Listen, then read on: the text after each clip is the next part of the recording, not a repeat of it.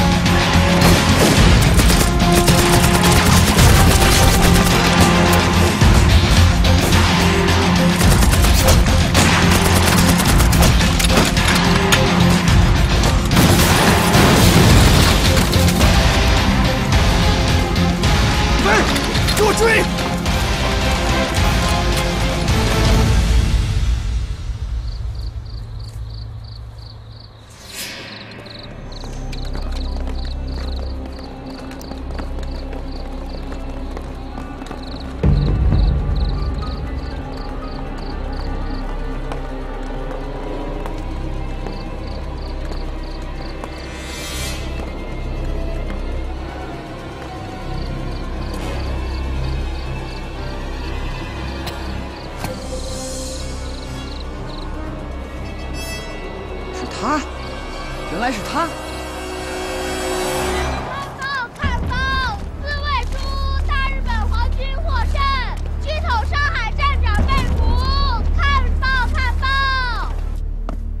怎么样？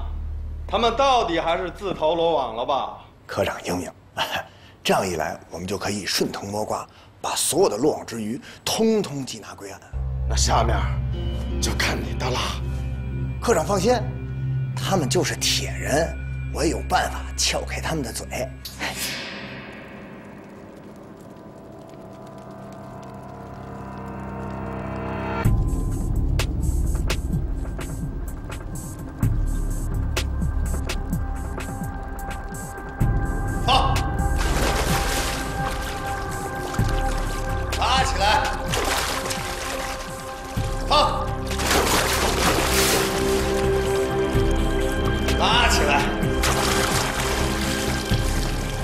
喝够了吧？到底招不招啊？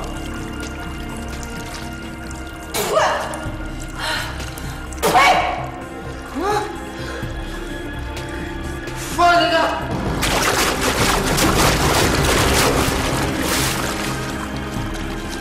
拉起来！陈大哥，我是你祖宗！你个龟孙子！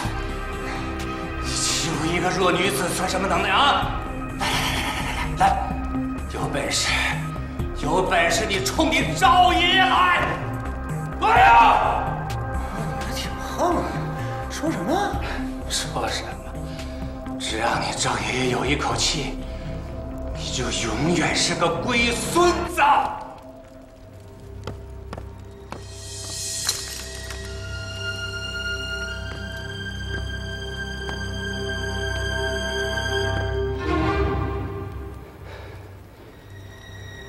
你说一句。龟孙子，龟孙子，龟孙子！我。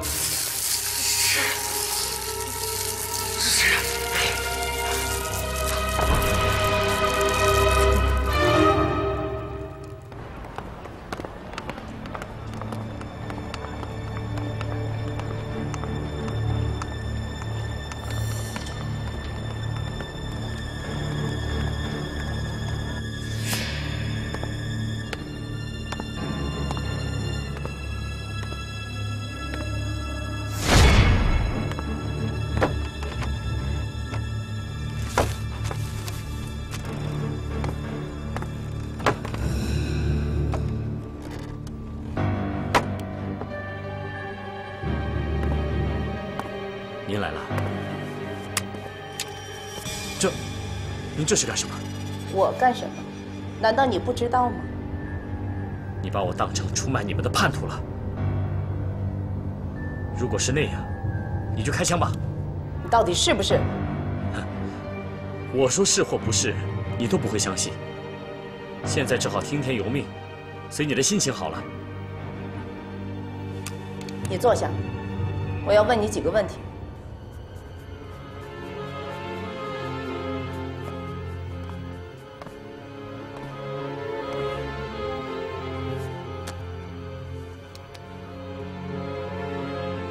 陈队长，这一天都快过去了，你还没有撬开他们的嘴巴呀？我把所有的刑具都用尽了，他们宁死都不开口。宁死都不开口。那好吧，那就让他们永远都不要开口了。怎么？把他们全杀了？ 这也是没有办法的办法。办法只有一个：劫狱。劫狱，这能行吗？事到如今，不行也得行。科长，你真打算杀掉那2个人吗？你说呢？我看您又是虚晃了一枪，你蒙骗陈登科可以，可你骗不了我的眼睛。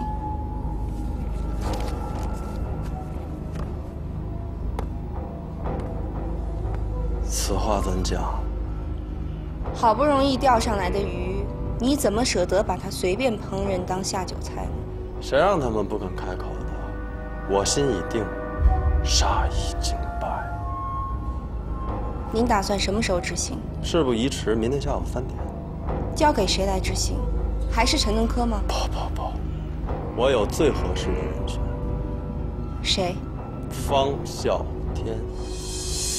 他。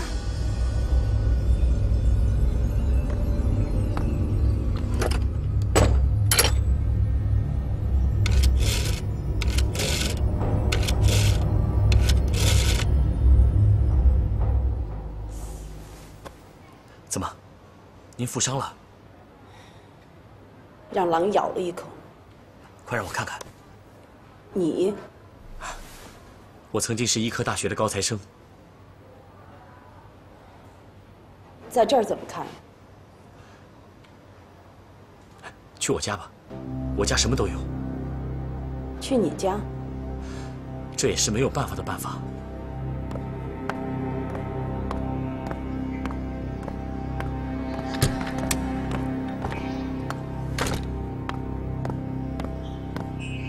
铃木科长，什么事儿这么急把我叫来？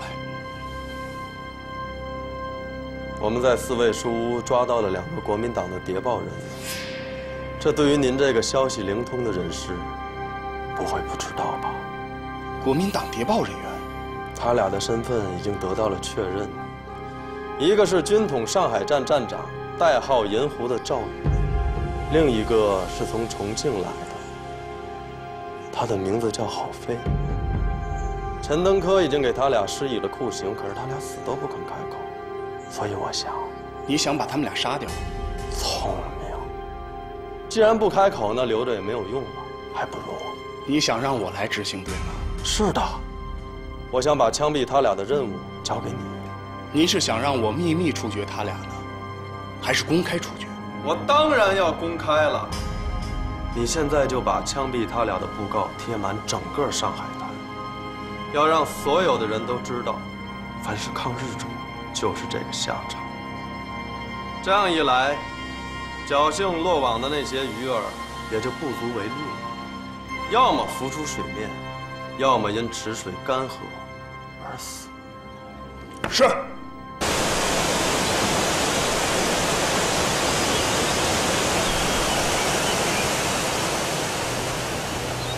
这是铃木。 一箭双雕的轨迹，一箭双雕，没错。他一方面把枪毙2个被俘者的锣敲得震天响，目的就是金钩钓鱼。他想吸引被俘者的同伙前去劫狱救人，再加以消灭。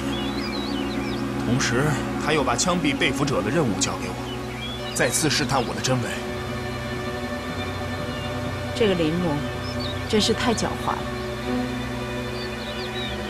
如果我们仅仅看到的是这些，那真的就上了大当。怎么？铃木最险恶的用心就是明修栈道，暗度陈仓。你是指那2个杀人恶魔？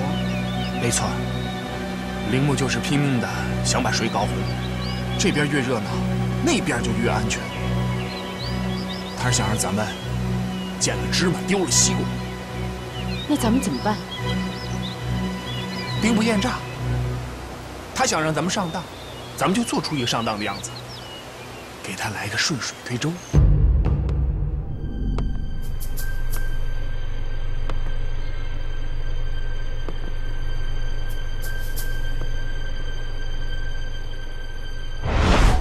那天我和啸天去看你演出，给你献花的那个龟田次郎总顾问。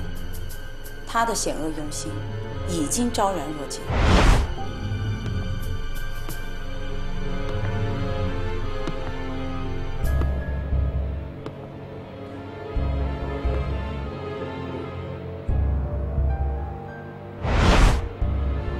我要感谢你对我们的信任，你不觉得这一点比什么都重要吗？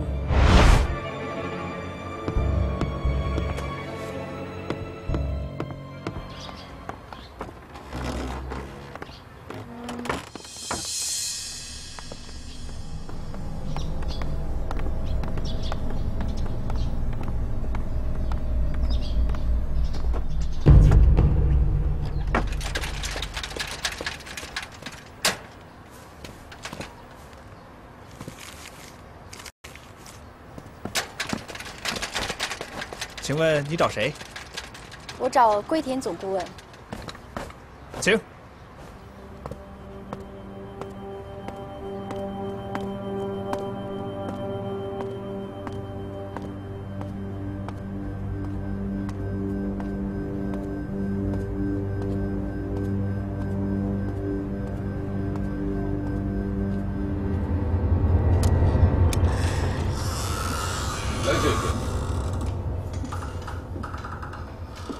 请坐。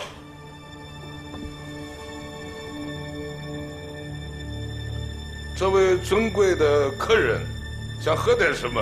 我这里什么都有。你就不用客气了，咱们还是开门见山，我要跟你谈谈。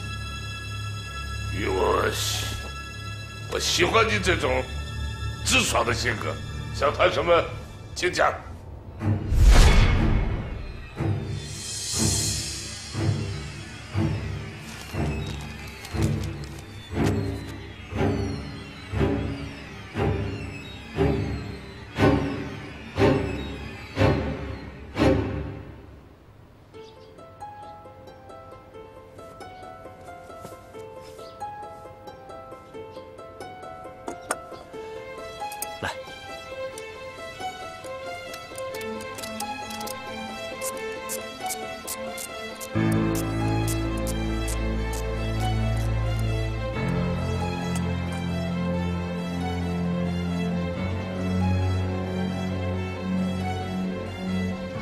弹头还在里面，必须马上取出来。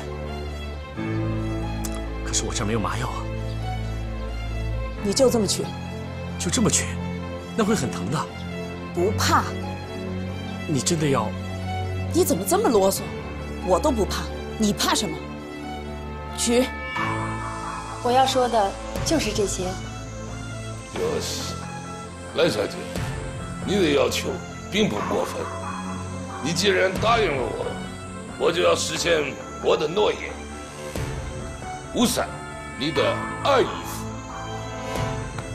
明天他就可以走马上任。走马上任？我答应过你的二姨夫，10成之后，他将是成为这个城市的副市长。原来是这样。哟，蓝小姐，你不单单是人长得漂亮，你的魔术更是出类拔萃。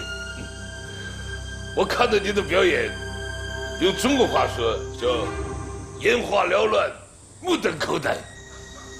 你爱看魔术，我随时随地可以给你演。求之不得，求之不得。哟。精彩，大大的精彩！哎呦，这算什么呀？还有更精彩的呢。哦，那我迫不及待，迫不及待。那好，今天晚上8点，我去你的寓所，专门给你演。真的？当然。7点半，我亲自去接你。好，咱们一言为定。一言为定。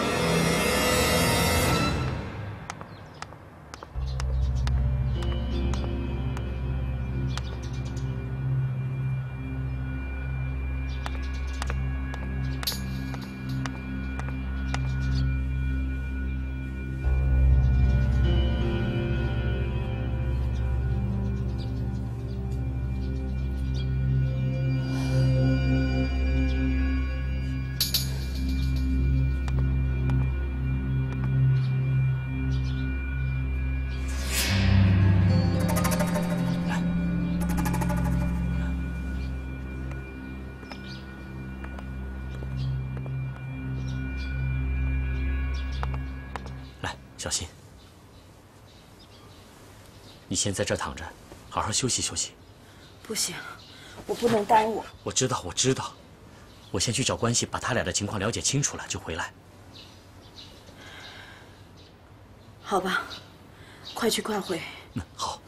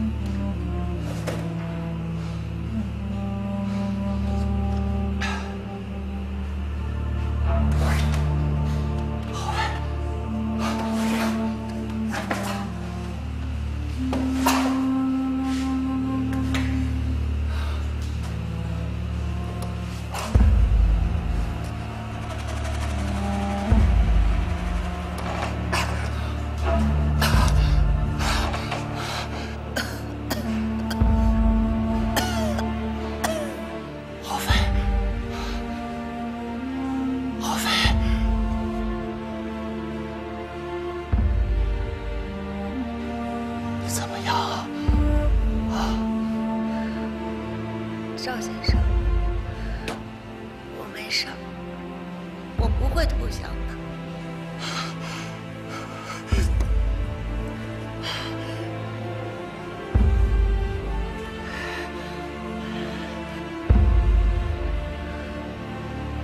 记住，我们一定不给白莎莎。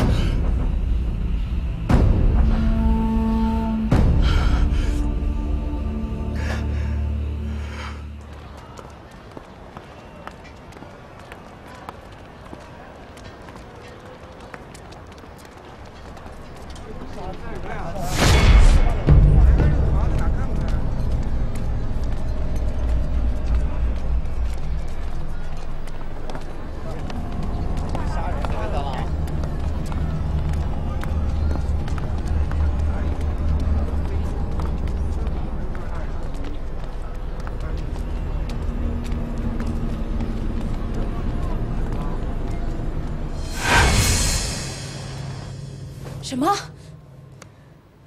日本鬼子要枪毙郝飞和赵宇？明天下午3点，在提篮桥刑场。这么说，留给咱们的时间只有今天1个晚上了。1个晚上就1个晚上，我豁出去了。你要去龟田的寓所给他演出？ 是的，这是他的专场。我不同意。我们已经约定7点半，他亲自来接我。想更改，已经来不及了。蓝影，你到底是怎么想的？3个字：宰了他。这也太简单了吧？本来就不复杂。哎，莫寒姐，你见过杀猪吗？ 杀猪，独自给我讲过杀猪的故事。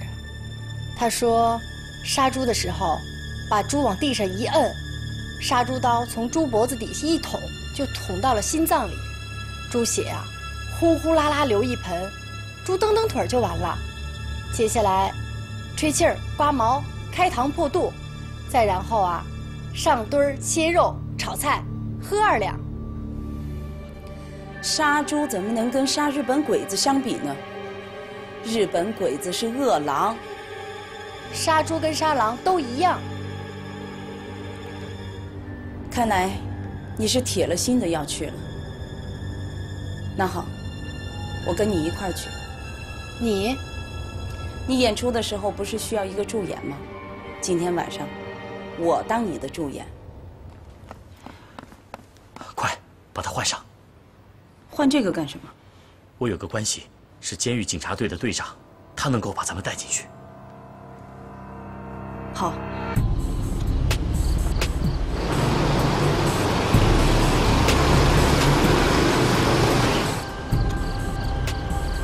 龟田这老小子来的还挺准时的。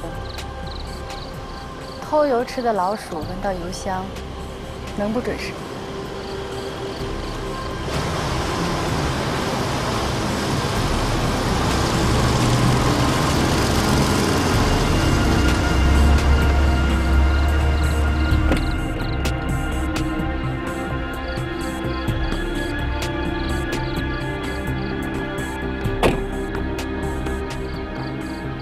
蓝小姐，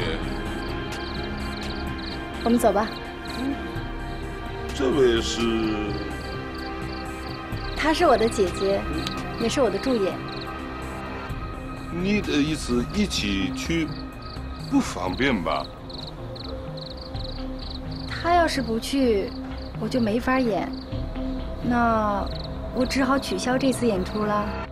不要，还好，一起去好了，一起去，请上车。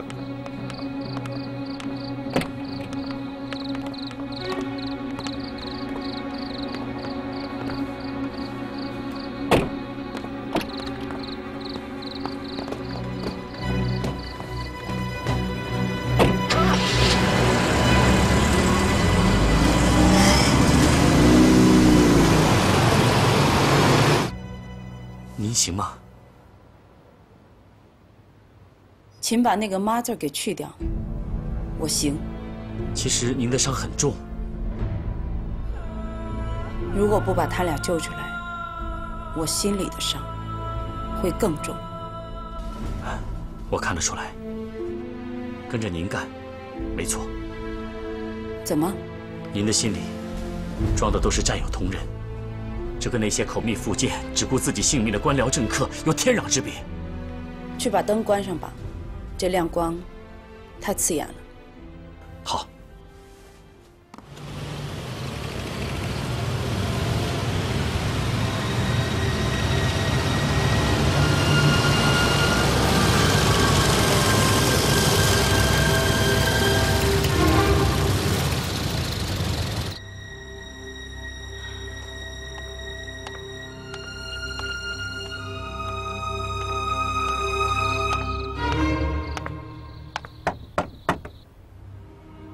谁？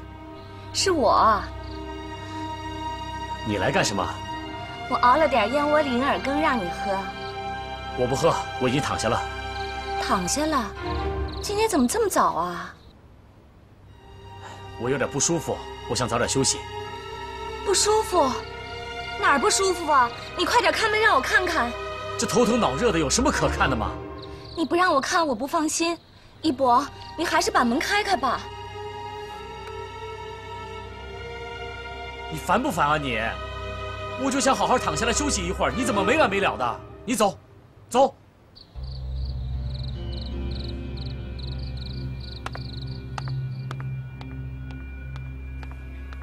哎，你这态度可不太友好啊！不友好？人家好心好意给你送来了燕窝银耳羹，你倒好，给人家来了个热脸贴上凉屁股。你这是怎么回事？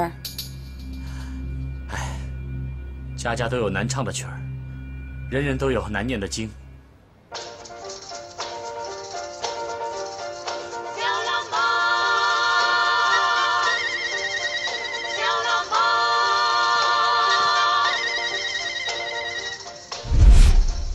茶中花我才茶尝呀尝哟，小喇嘛他看着我想说什么？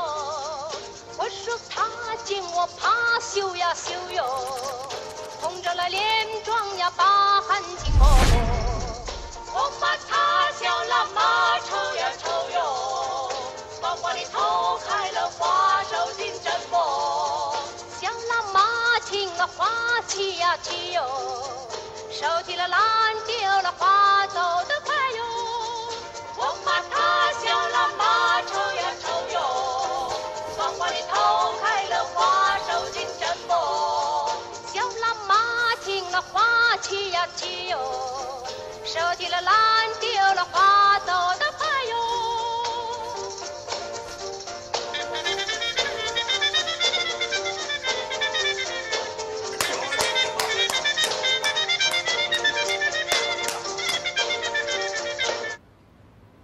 时间差不多了，咱们走。走。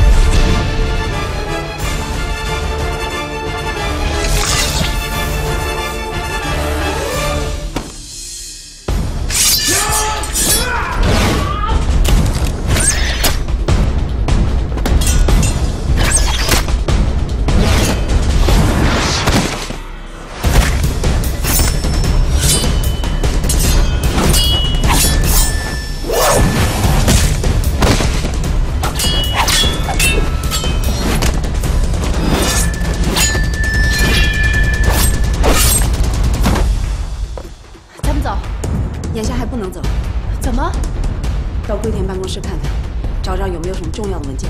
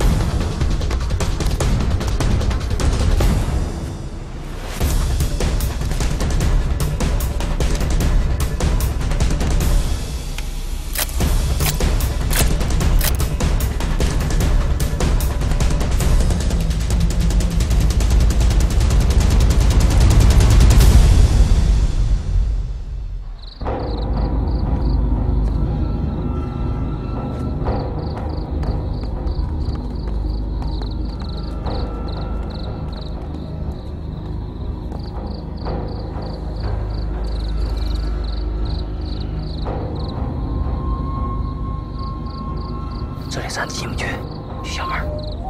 啊，走。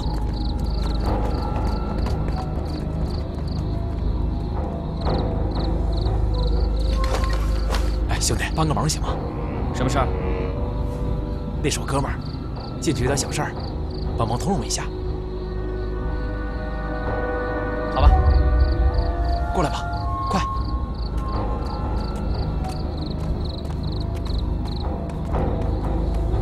就是他俩，进去吧，不要乱走啊！不要到处乱走啊！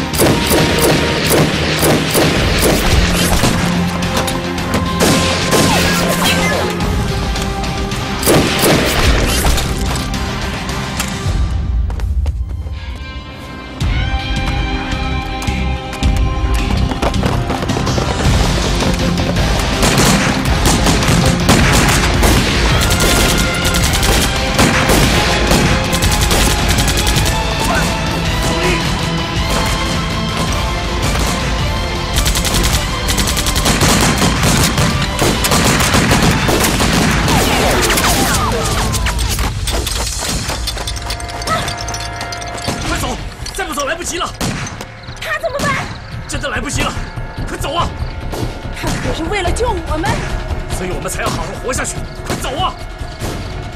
走！快点！嗨，快点！嗨！龟田总顾问被杀事件，天皇陛下和军部高层都十分震惊，在我们内部也引起了恐慌。你作为特高科的科长，有不可推卸的责任。在下失职。过去一连串高官被刺的旧账还没有算，又添了新账。铃木，你真的希望我把你送到军事法庭接受审判？啊！司令官阁下，请您再给我最后一次机会。最后一次，最后一次，你每次都是最后一次。这次我会用出我最后的杀手锏。独狼，如果我这次再失职，我一定剖腹向天皇陛下谢罪。太好了，真的太好了！这次你们俩不但杀了龟田这个作恶多端的日本军国主义分子，而且还歪打正着的搞到了这么重要的情报，真的是太及时、太关键、太重要了！哎，请注意措辞。怎么了？什么叫歪打正着啊？是，我用词不当。用词不当，那就该罚。蓝莹，你说对不对？那是当然，而且啊，必须重罚。啊？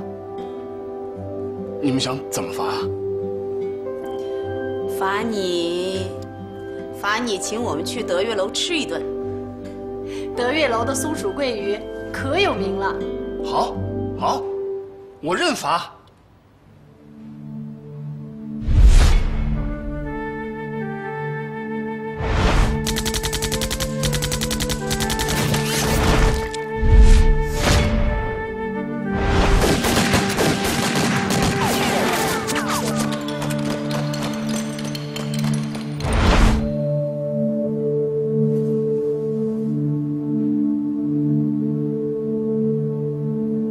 我的救命恩人，你现在到底怎么样了？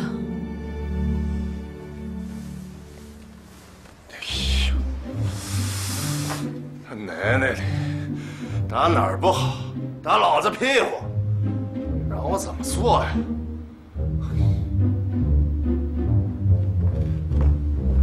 先生，您找我啊，兄弟，你看。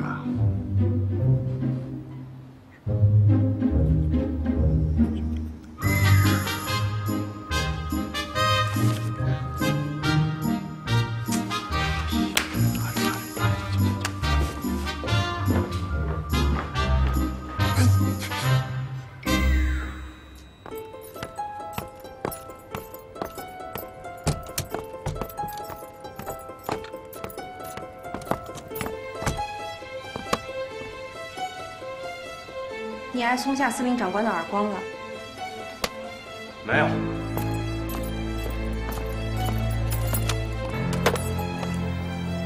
没有。你脸上的巴掌印是哪来的？这什么这？我他妈没用！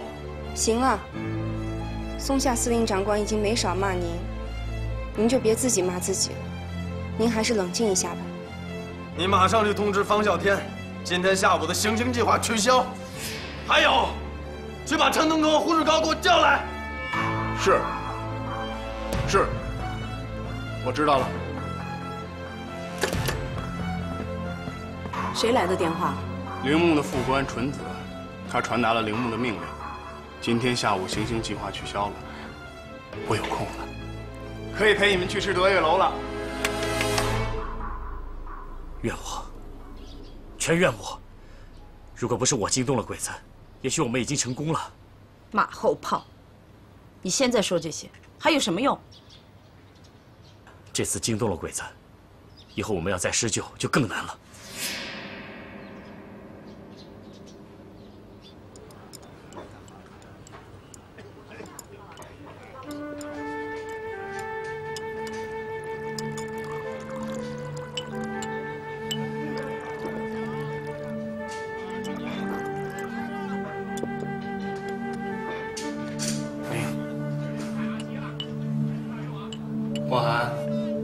端起来吧。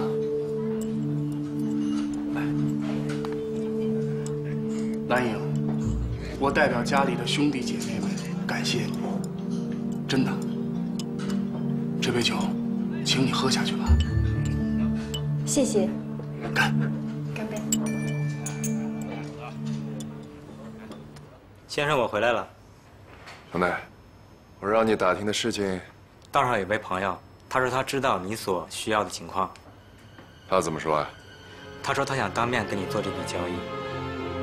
当面跟我做交易？怎么做？今天晚上7点在百乐门歌舞厅。晚上7点，百乐门歌舞厅。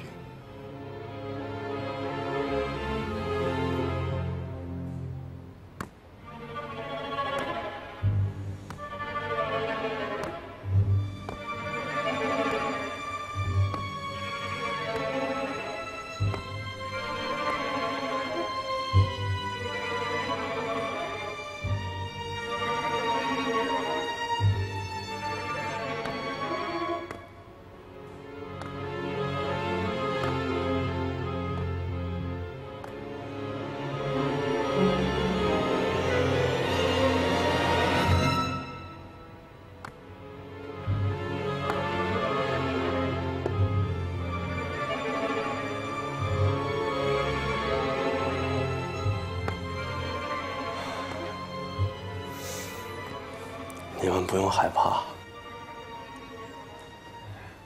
我要向你们报告一个好消息：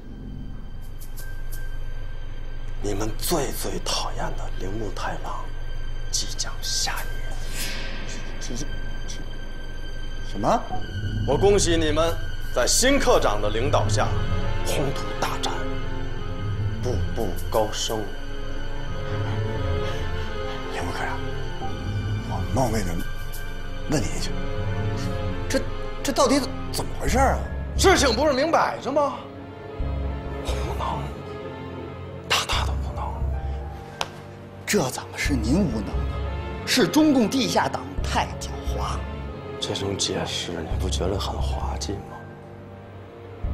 与其说他们太狡猾，还不如说我们自己太无能呢。铃木科长，您这一撒手，我们怎么办？俗话说得好，一朝君子一朝臣。您走了，把我们换东家了，我们可是您的人啊，要不我们俩就得扫地出门了。是啊，是啊，您荣我们俱荣，您损我们俱损啊！对，你们俩真是这么想的？哎，苍天在上，登科对铃木科长的赤胆忠心日月可见。可见不可见，那是要拿出成绩的，光用嘴甜乎人。你小子，好了，不要吵了。你们俩都是我的爱将，你们要精诚团结。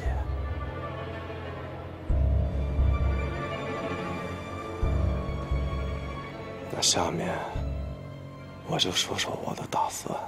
你们看，这纸条上写着大岛吉勇和野田志雄这2个杀人恶魔的名字，下边是3个字：飞云阁。所以我们初步判断，大岛吉勇和野田志雄就藏在那儿。飞云阁，飞云阁是怎么回事？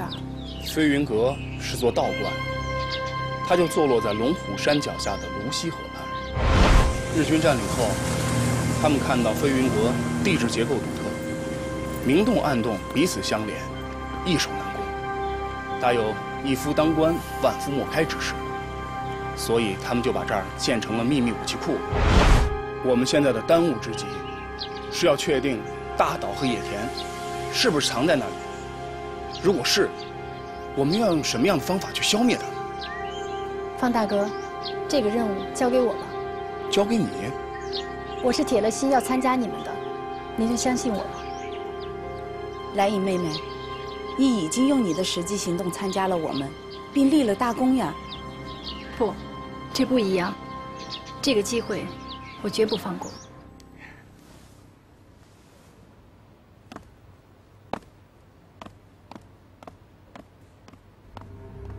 好，他走了，你为什么还在这儿？我有要事，要跟您私下谈。要事？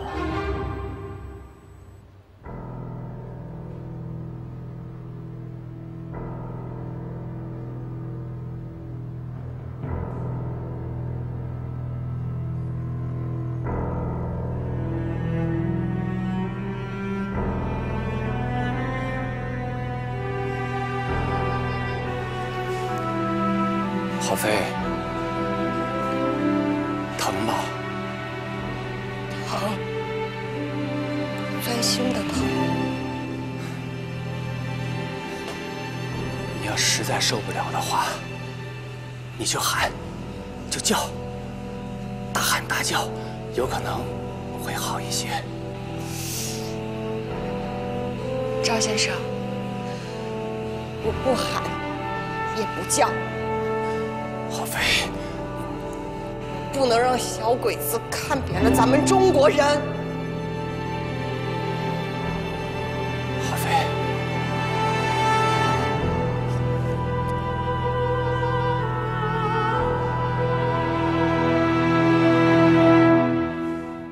侠客，咱们现在人手太少了，必须再多找些人来帮助咱们。可咱们去哪儿找啊？这个，我来想办法。哎，你干什么去？这屋子里太憋得慌，我出去透透气。用我陪你吗？不用了，我看你还是先回去吧。有什么事我再联络你。好。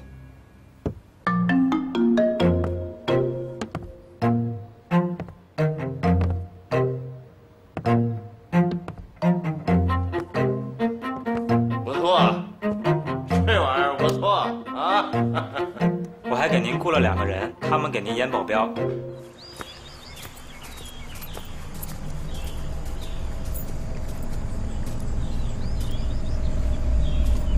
您就这么相信这个胡志高？警察局长的宝座是一个不错的诱饵，我相信他会铤而走险。那方啸天怎么办？您总不能1女2嫁吧？你真的觉得这个胡志高能成事儿吗？我看悬。但愿您别自己抽自己嘴巴。自己抽自己嘴巴，我抽的还少吗？走一步看一步吧。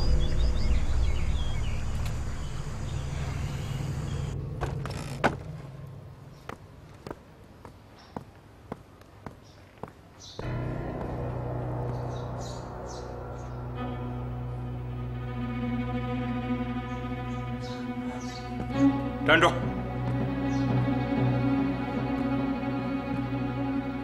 爸，你有事儿啊？你老实说，昨天晚上干什么去了？昨天晚上我不舒服，早早休息了。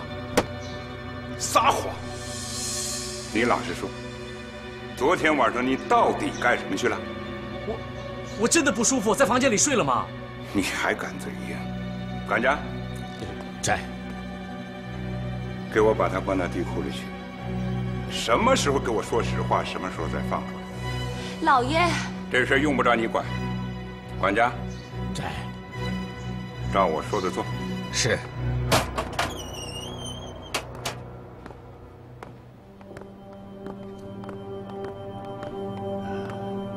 大少爷，您先坐，我马上给你倒水。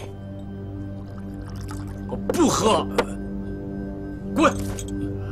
滚！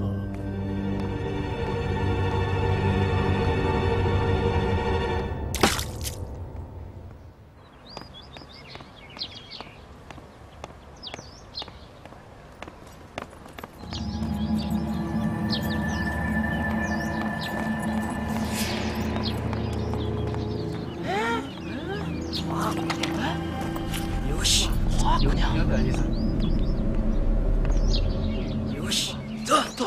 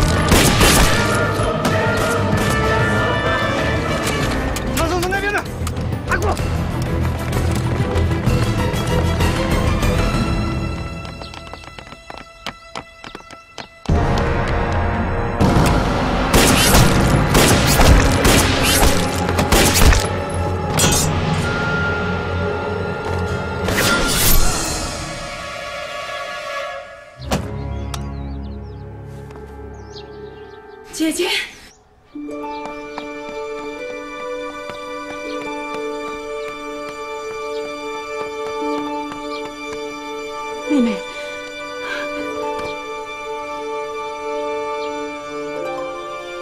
姐姐。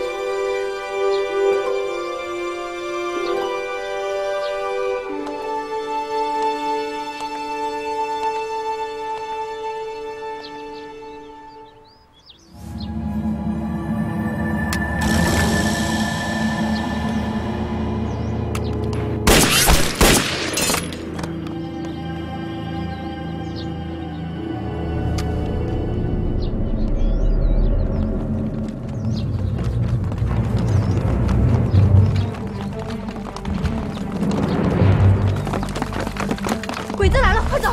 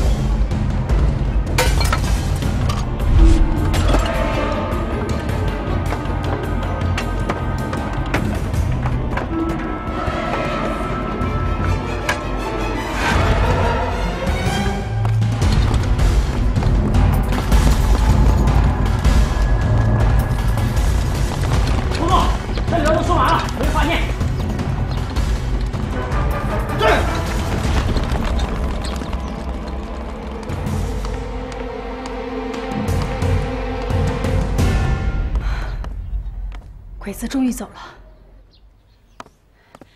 姐。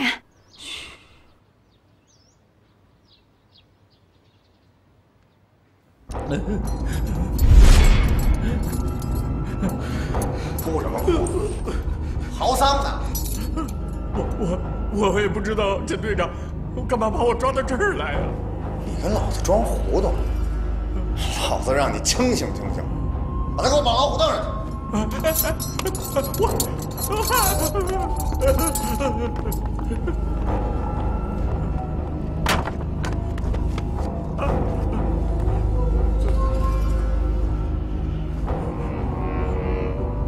我怎么了？你这么对待我？不管怎么说，我也是政府的人呢。你那个政府认识我，可我不认识他呀。一会儿啊。 就在你这个后脚跟上垫上一块砖，再垫第二块砖。等垫到第3块砖的时候，就听咔嚓一声，你这腿啊就成2半了。我不要，我不要，不要，不要就给老子老老实实的回话。我会。姐姐。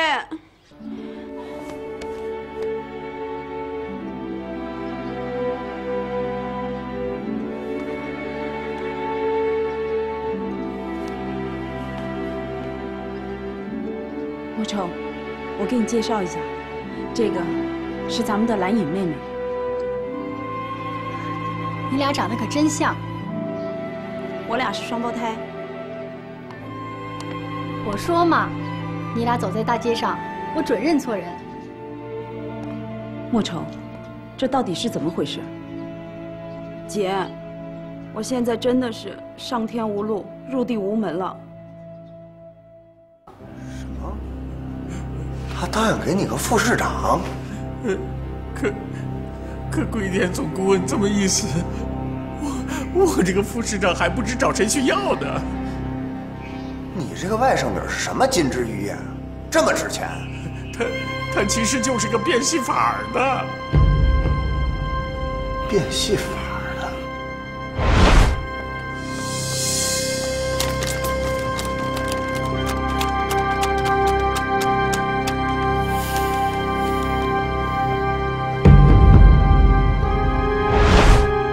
莫非是他？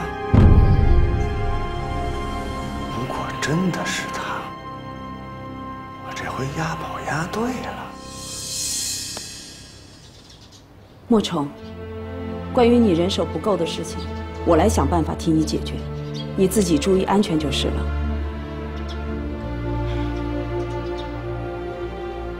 姐，你真好。不管怎么说，我们都是同一个母亲的女儿，单从血缘上讲，我就应该全力以赴地帮助你。我也帮你。谢谢，谢谢。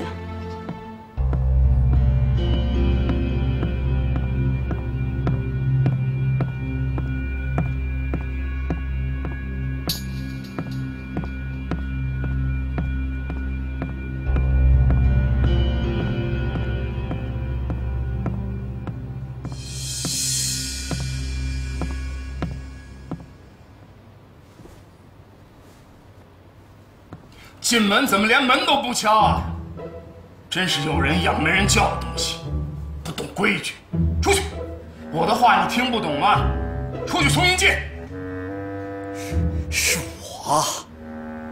哟，胡局长，你看你一声不吭，你看，没事没事，不知者不怪，不知者不怪嘛。坐吧。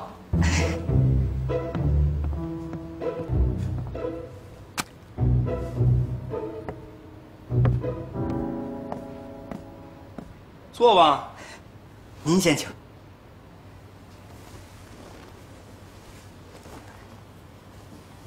哎呀，这里的主人原本是我呀，可时过境迁。嘿，老兄，你可别觉得是我占了你的宝座啊！知道知道，还不都是因为那个陈登科？那您今天过来是故地重游啊，还是？当然是无事不登三宝殿啦。冯老弟，你还得帮哥哥一把呀。说，只要我能做到的，我一定尽力。其实呢，很简单，你就借我几个人，带几条枪。借人？借枪？你要干什么呀？眼下呢，有笔大买卖，可我现在光杆司令一个，有些力不从心。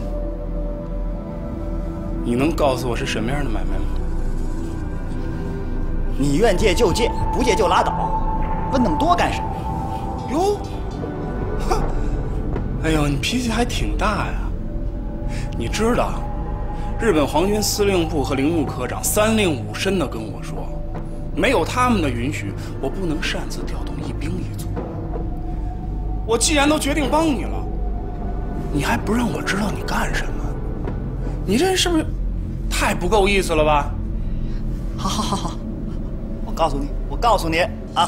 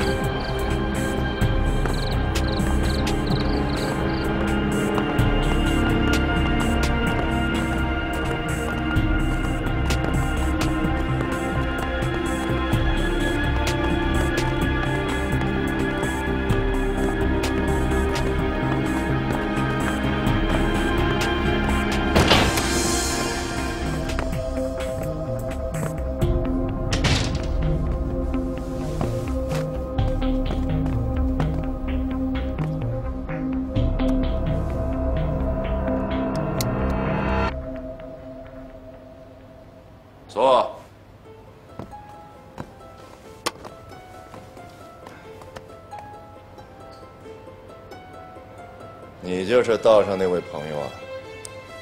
准确的说，应该是卖家。你卖，我买，开个价吧。这次的情况不同以往，所以我要5条黄鱼。你小子真敢狮子大开口！你什么情况？值5条黄鱼？你这不是明晃晃敲竹杠吗？2条人命，2个日本太子啊不，2个小鬼子的命，你说值不值？怎么会是他？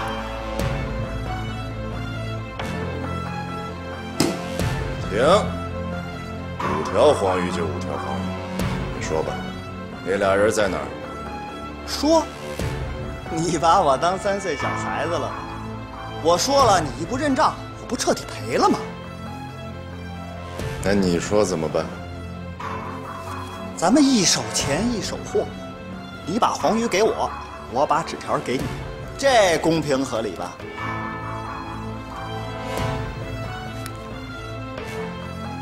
你小子真够贼的。行，咱就一手钱一手货。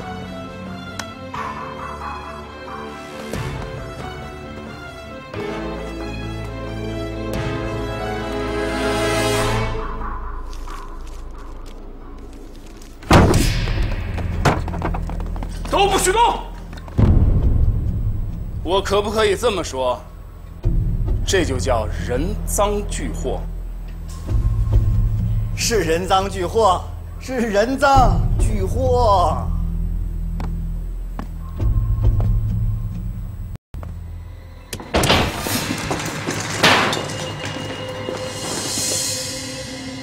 方局长，请你不要动手，我来。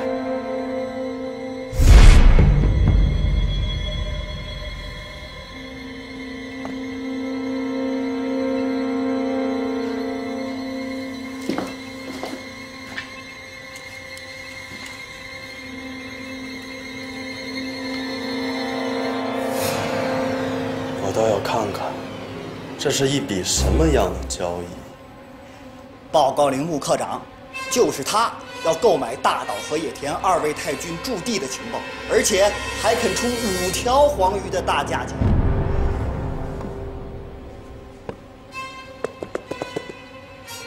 5条黄鱼，是这样吗？我根本就不知道这小子在说什么。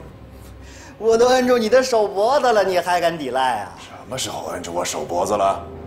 你买情报的5条黄鱼，现在就在铃木科长手里。带走！哼，人不能带走！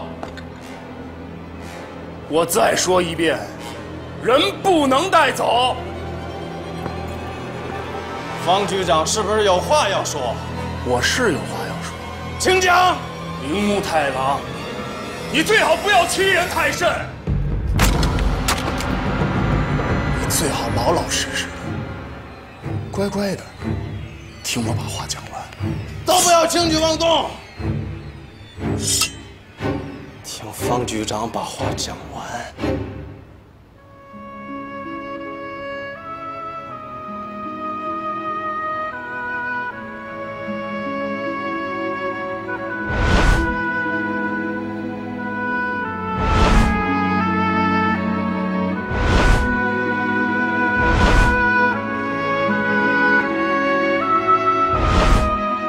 牛犊子，你现在在哪儿啊？我现在正想找到你，跟你说几句心里话。这些天，你不知道我有多开心。那是因为我认识了方大哥和莫寒姐，他们才是我们的领路人。牛犊子，我找到你，就一定要把你拉到我们身边来。我相信，你一定会大有作为的。我要说的就是这些。胡志高，我没说假话吧？没有。既然我说的都是真的，那我倒要问问你，铃木科长，是不是你授意胡志高到我那儿去，假借兵真试探，是不是你也想给我抓一个人赃俱获？啊？不是，你误会了。误会。俗话说，用人不疑，疑人不用。你这堂堂的日本皇军驻上海特高科科长是怎么做的？凭什么我抓的人要交给你审讯呢？你不是在怀疑我吗？你这么做，我可太寒心了。明天一早，我就会把辞职报告交给你的。别，你听我解释。解释？现在说什么都是多余的。那你说该怎么办？立即还原事情的真相。立即打开布包，5条黄鱼啊，最说明问题。可以吗？当然。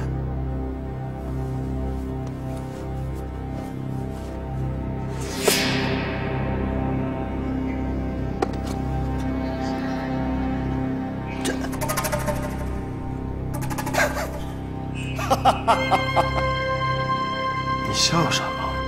精彩，太精彩了！怎么？你没觉得这只癞蛤蟆在说话吗？你仔细听，这只癞蛤蟆说，它想吃天鹅肉。哈哈哈哈！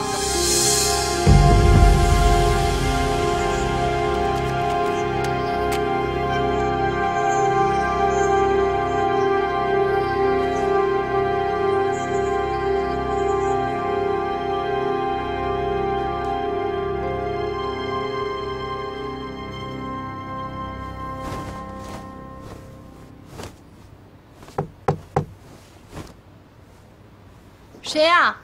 是我。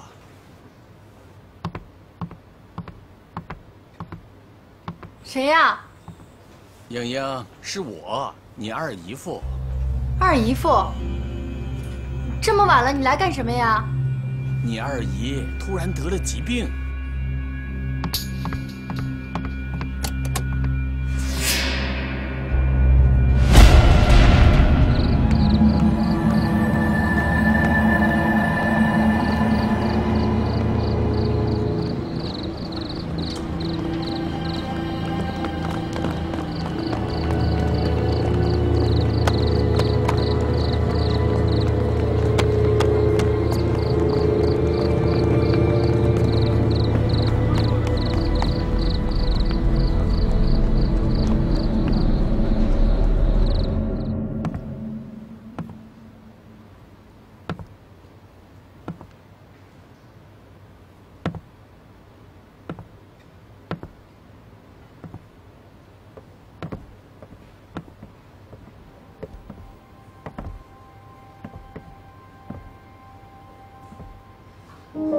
莫寒姐，你怎么到这儿来了？你这个牛犊子，还不是你把我叫过来的？我什么时候？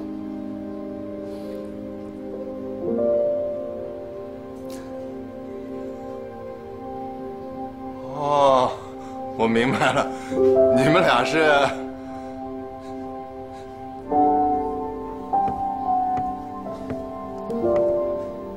牛犊子，把裤子脱了。什么？脱裤子？我听啸天说你屁股上挨了一枪，快让我看看伤口的情况。这什么这？快脱！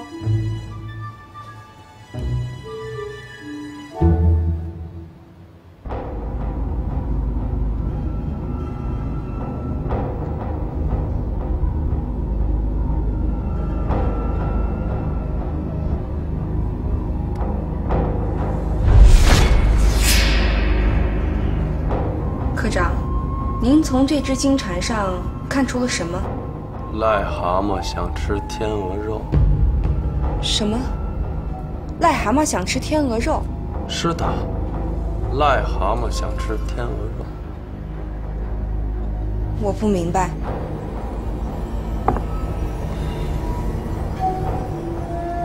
你当然不能明白了。中华古国5000年文化，它源远流长，博大精深。就连这么一个小小的工艺品都富有那么多的哲理，这真让我们占领者汗颜。您今天这是怎么了？说出的话怎么长他人志气，灭自己威风呢？纯子，你太幼稚了。正是这种盲人瞎马、夜郎自大，才让我们一次又一次的失败。好了，把裤子提上吧。哎，谢谢，谢谢啊。就你废话多。莫涵姐，你有样东西啊落在我之前住的地方了，我得还给你。我的东西啊？这个。